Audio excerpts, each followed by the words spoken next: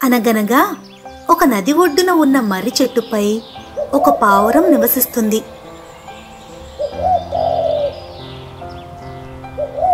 దానికి నదిలోని నీటి ప్రవాహంలో కొట్టుకుపోతున్న ఒక చీమ కనపడింది.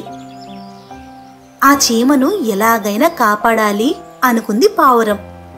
వెంటనే ఒక మర్రి ఆకును తుంచి చీమకు దగ్గరగా నీళ్లలో వేసింది పావురం. ఆ ఆకుపై చీమ ఎక్కి కూర్చుంది.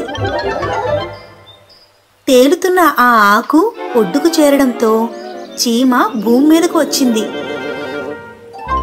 పావురం చేసిన సహాయానికి ధన్యవాదాలను తెలియచేసింది చీమ. చీమ కొంత దూరం ప్రయాణం చేస్తూ విల్లులతో అటువైపు వస్తున్న ఒక వేటగాడిని, ఆ వేటగాడు పక్షుల కోసం 4 వైపులా గాలించడం, చెట్టు కొమ్మపై కూర్చొని తినడంలో నిమగ్నమైన పావురాన్ని కూడా వేటగాడు చూడటం కూడా చీమ చూసింది. ఒక క్షణంలో వేటగాడు చెట్టు వెనక దాక్కొని బాణం ఎక్కుపెట్టి పావురానికి గురిపెట్టాడు. ఇది గమనించిన చీమ పరుగుతో వేటగాడిని సమీపించి బాణం వదిలే సమయం చూసి చీమ వేటగాడిని కుట్టింది.